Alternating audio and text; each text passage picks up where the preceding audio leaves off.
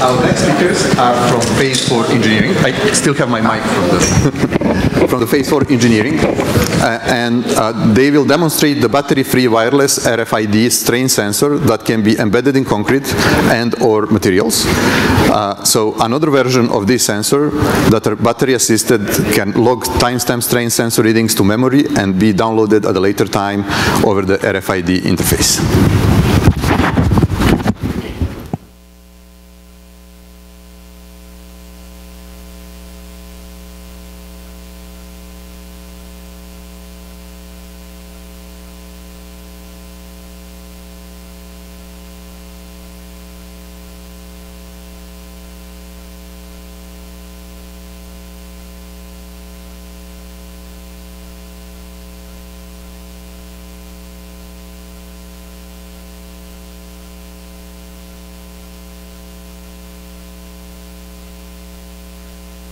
You put that in your pocket. Okay. So as I set up here, I'll get a little bit of an introduction. Phase 4 Engineering invented battery-free wireless RFID sensing. So we'll look at this screen to start off with. And we're using standard UHF EPC RFID. And so when I use the term RFID, I find that people don't always understand what that means. But if you have a car that has a tag, you drive through a toll, there's an RFID tag in there. There's a radio beam that's shot to the RFID tag, and then without a battery, it reflects back a digital number to the antenna, and that's an ID number for your car is sent. The same thing is used in library books. If you walk out and you haven't checked out the library book, it'll let you know that. And then there's handheld readers that are RFID readers like this one that are used in retail for taking inventory on clothes that have RFID tags on them. So the tags have no battery and they send back an ID number. What we've done at Phase 4 Engineering, and we've been doing this for about 15 years, is we do battery-free wireless RFID sensors. So in addition to reflecting back an ID number, we reflect back sensor data. And we've been doing temperature and pressure and moisture sensors for a long time. But we had several clients of ours pull us into the area of strain sensing, and we found that it's a huge opportunity and a fantastic application of this technology. But it's a very technically difficult challenge because we're trying to read a very, very low signal level from a foil strain gauge while we're blasting a strong radio signal at the electronics, while we're trying to energy harvest from the radio field to power up our electronics, while we're trying to provide an extremely stable voltage to the strain sensor circuit, and on top of that, the sensor antenna often has to be metal mounted, which is not a great way to harvest energy. One of the first projects that we did was this project. This is me here at the Northgate Tunnel. This was a tunnel boring machine project, and the engineer that designed these concrete liners inside the tunnel wanted to embed a strain sensor that's attached to the rebar and wanted it to be completely encased in concrete and read the strain that was going on inside of these concrete segments. And so this block of concrete that I brought with me was the simulated concrete tunnel liner. As you can see, we have rebar in here, and it's about an inch thick to this chamber that I have inside of the concrete. So I don't know if you can show that on the camera. Okay, so this is our electronics module. It's about 1 inch square and about 1/2 inch thick. We then have a cable that goes to a standard foil strain sensor. This one happens to be a Micromeasurements Fichet full bridge strain sensor. I'm going to stick this inside the concrete, and I'm going to seal it from the RF energy this way, and then I'm going to go turn on the RFID reader, and we're going to read the strain.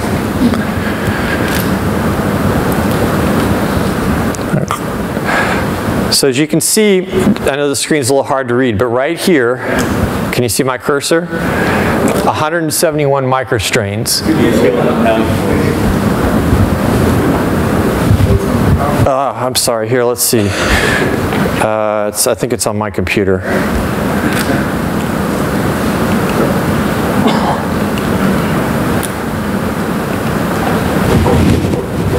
No?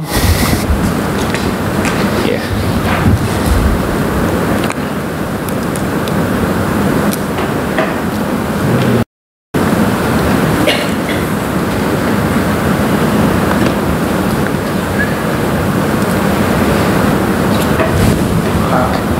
Great. Thank you. So right here, we have a unique ID number. We have the microstrain being read from the strain sensor, and we also have a temperature sensor on this. And we're reading it about once per second, and we're reading through about 1.5 inches of concrete, and we can read it from about 1 foot away, 1 foot to 2 foot. If that's not good enough, let's make it thicker.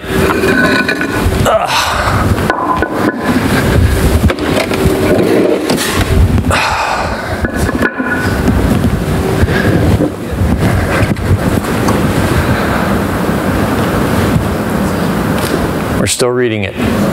So we're reading through about 4 or 5 inches of concrete with the strain sensor right up against rebar, and we're getting a very accurate strain and temperature reading. Now, one of the cool features about RFID that comes as a free bonus is it can read multiple tags at the same time. So I have a second strain sensor on here, and I've got it on a bar that I can change how much it bends and measure the strain. So you see the second tag pop up? So this is the tag that's inside the concrete. This is the tag that's on my load beam, and I'm going to dial the knob. I'm going to loosen it up and make the strain go down. And now I'm going to increase the strain up to about 12, the maximum bend is about 1200 microstrain on this. There it is. It's reading about once per second. Now the other nice thing is the setup that I have is this RFID reader is an off-the-shelf RFID reader. It's the exact same reader that's used by your toll booths or your libraries. And this is an off-the-shelf, handheld Trimble Juno reader. And I'm going to read, I don't know if, can you get this on camera? I'll read the strain with a handheld reader. So I could walk into the tunnel, point this handheld reader at the strain, pointed at the tunnel wall, and I can read the strain. I'm sorry, here, let me hold it. I'm shaking a little bit. This is now reading, the one that's 1195 or 1199 is the beam, and the one, this one isn't quite reading through the thick concrete. There it is, 142 now. So it does bobble a little bit, but it does give a very accurate reading based on full scale. These strain sensors are plus or minus 2,000 microstrains, so bobbling around by 10 or 20 microstrain is pretty insignificant and still provides real high value. There are a number of other really great benefits to this technology that I'm going to have to go through quickly.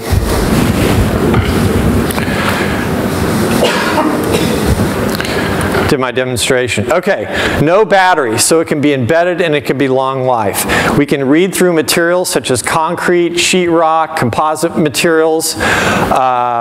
We use existing off-the-shelf RFID readers. We use standard foil strain sensors, so you can go to Vishay or HBM and pick one of 1,000 different strain sensors as perfect for your application. We have high accuracy. The data is transmitted digitally. This is not an analog RFID system. The data is backscattered back to the reader digitally with a CRC, so we're accurate. Okay on time? Yeah. We're running slightly out of. Okay. Small, inexpensive, fast to install. Send it with an ID number. You can write data to the tag, including historical data. Am I out of time? Okay. I think so. I think you have given a very nice appetizer here, and I hope you'll come back again in 2 years' time and show more, because yes, it's really interesting the way you read, and there's a lot of interesting ideas which come up. So thank you very much. Thank you.